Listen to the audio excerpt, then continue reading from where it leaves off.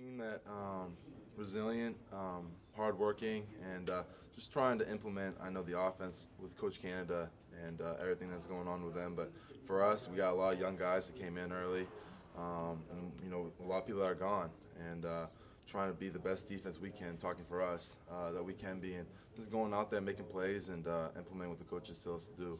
It'll be fun. I think there'll be a lot of excitement, a lot of energy when it comes to the team.